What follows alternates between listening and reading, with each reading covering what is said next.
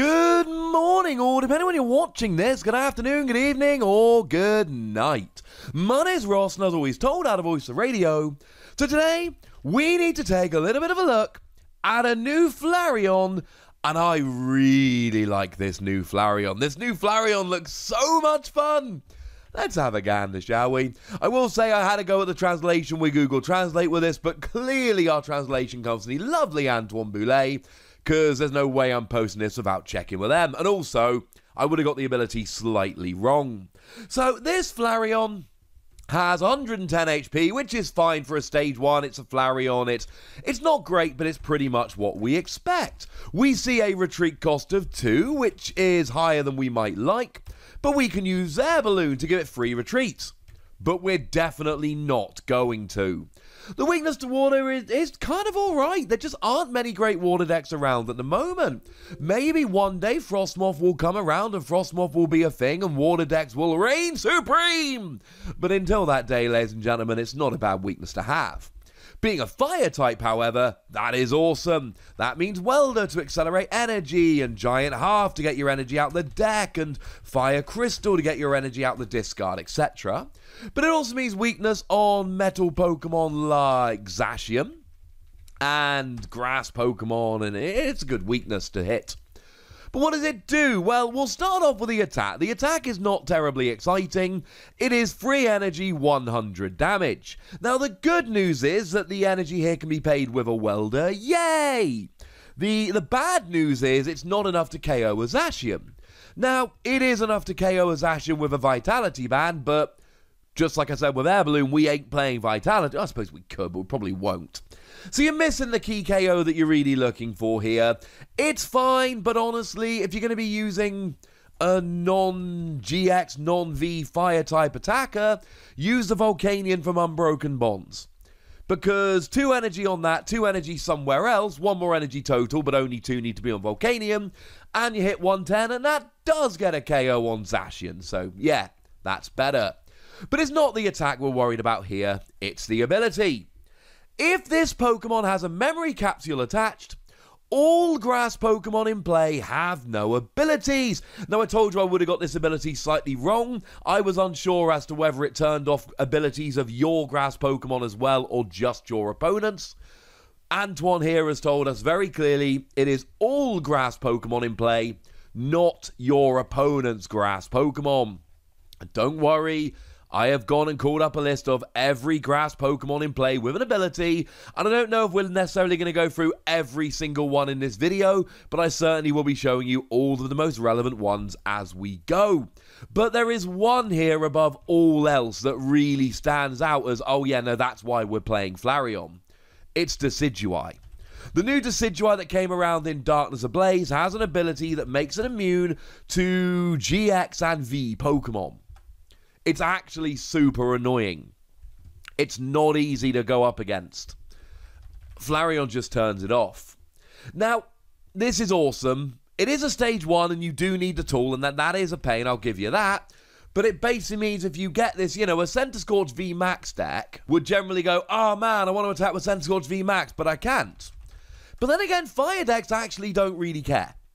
Because fire decks are going to be playing that Volcanion I mentioned a moment ago, and that's going to wreck Decidueye. But the thing about Flareon is, we don't need to think about Flareon as a fire Pokemon. It is just a Pokemon. It sits on the bench, you attach a tool, boom, turn off abilities. And if you think that we're not going to be playing a stage 1 and attaching a tool to turn off abilities, Garboda. Now, to be fair, this is a specific tool that has to be attached, which is a pain, and it's a tool that might not be that useful for your other Pokemon, but it's there for any deck. No, Eternatus isn't going to be playing it, because Eternatus can only be playing Darkness Pokemon. That's a little bit of a pain, but how about Zacian ADP? Turn this off and then KO Decidueye. That seems like it would work quite nicely. How about a Pikachu and Zekrom deck?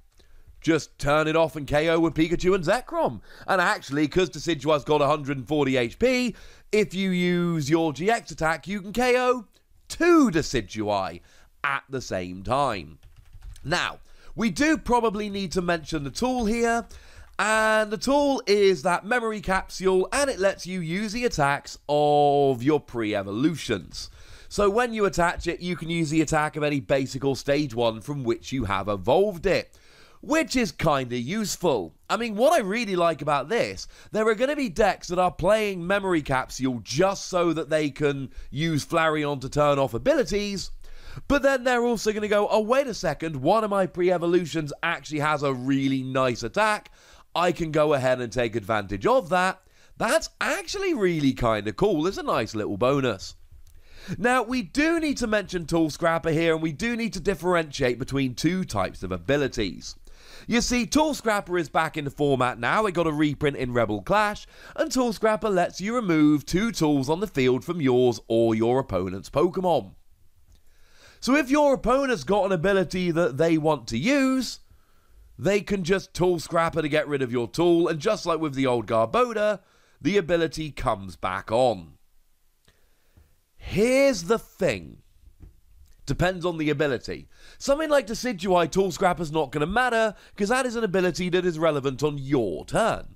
You attach the tool, you turn off Decidueye's ability, you KO Decidueye, job's a good un. But take something like Flapple.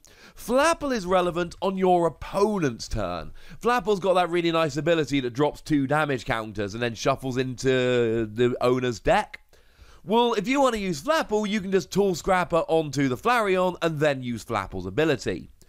But you need to remember here, right, by the same token, yes, that will work, but you've also got to have the Tool Scrapper on the turn you want to use Flapple's ability, and it's not like you're going to have 17 Tool Scrappers in your deck.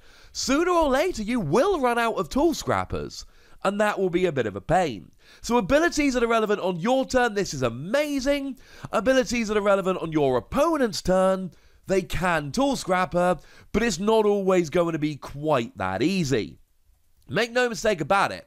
If there are any abilities on grass Pokemon that you want to turn off, and Decidueye really is the big one here, you can play a 1-1 or 2-2 line of this with 1 or 2 memory capsule, which might end up being useful for your other Pokemon, and then you've got yourself an answer. And I know some people look and go, oh, a 4 to 6 card tech, no thank you. Well, it could be a 4 to 6 card tech to turn an auto loss into an auto win. Like, any deck that really struggles with Decidueye can go from, yeah, I literally can't beat that, to, yay, I'm massively favoured. And if Decidueye is a big enough part of the metagame, that's worth it. So let's finish off doing a little bit of a speed round of some other grass abilities that you can turn off with this. The Rowlet from Darkness Ablaze that can attack for free if you played a Bird Keeper this turn. That's going to go away. We've got the Rillaboom from Sword and Shield, which lets grass decks accelerate energy from their deck, and as a side note, some grass decks really rely on this, and that will shut down their entire deck. Eldegoss V is a really big one here. It lets you grab a supporter card from your discard pile and put it into your hand, and that's really, really big, and a lot of decks play it. And this will stop your opponent getting that boss's orders to win the game at the last minute. It'll stop them grabbing a Professor's Research when they've got a 1-card hand, etc. All of a sudden, that Quick Ball doesn't turn into the perfect card. That Quick Ball turns into a dead card. There is the Appleton. It is the counterpart of Flapple that lets you flip a coin, and if heads, switch one of your opponent's bench basic Pokemon with their active. Doesn't see a huge amount of play, but could be kind of fun. There is the Lombre with top entry that just lets you play it a little bit more quickly and easily. And I'll be honest with you here, that doesn't see a huge amount of play because we haven't got a great Ludicolo. But if we ever do get a great Ludicolo, keep an eye out for this one. It could end up being really quite good. There is the Caterpie and Metapod with adaptive evolution that let you evolve up straight away. Again, they're not seeing a huge amount of play here because we don't have a phenomenal Butterfree, but if we ever do, someone to keep an eye on. There is an Orbeetle that lets you rearrange the top 3 cards of your opponent's deck. That could end up seeing a bunch of play in these control, annoyance, call them what you will decks. It'll totally turn that off. Venusaur and Snivy, if it's active and you attach a grass energy to it, you get to swap one of your opponent's bench Pokemon with their active. It's really good gusting if you're playing it. That goes away. Buzzwole, the Sun and Moon promo, well, it came around in Cosmic Eclipse but was also printed as a pre-release promo. That's the art I'm using because I love it. Does 20 more to your opponent's active for each prize card you have taken. Doesn't see play, but it's a nice little ability. Vileplume EX allows you to heal 30 from each of your Pokemon.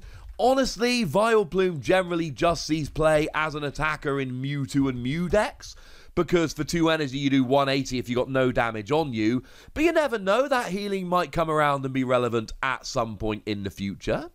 We've got a Sawsbuck that once during your turn lets you draw a card. Doesn't see a huge amount of play, but you never know, one day it might come around.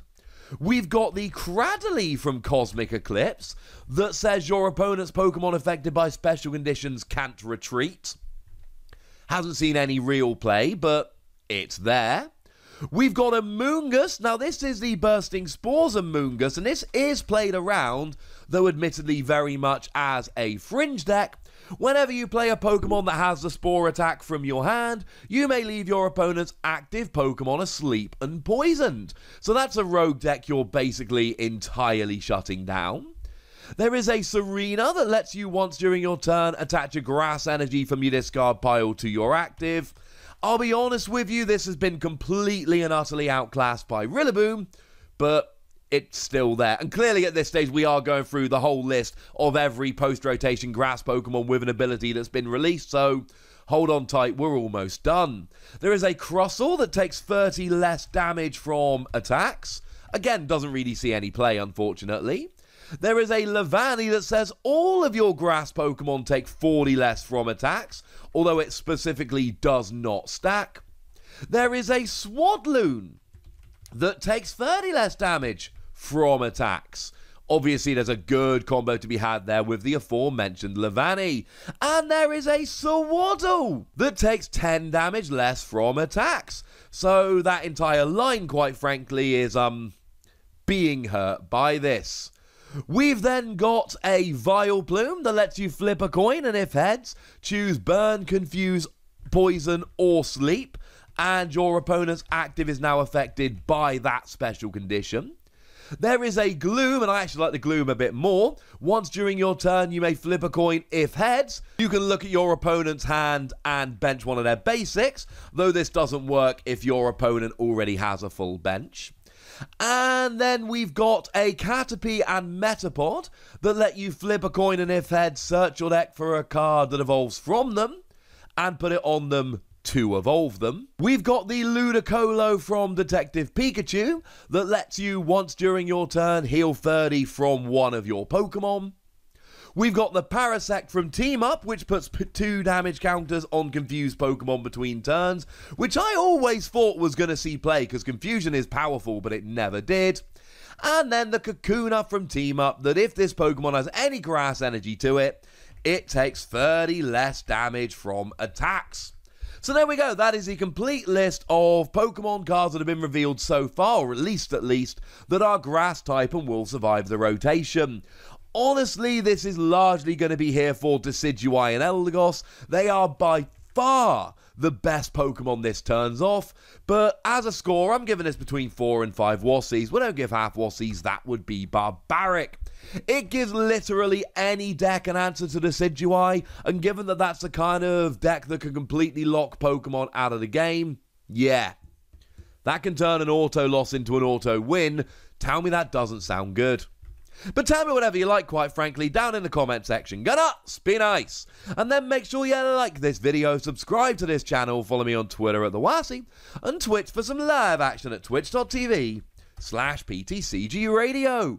If you want to support the channel, get some bonus podcasts and all that good stuff, head on over to patreon.com/PTCG Radio, where you can do exactly that. But by far the most important thing, as always, look after yourselves till next time, would ya? Thank you very much for watching. My name's Ross, and you've been watching PTCG Radio.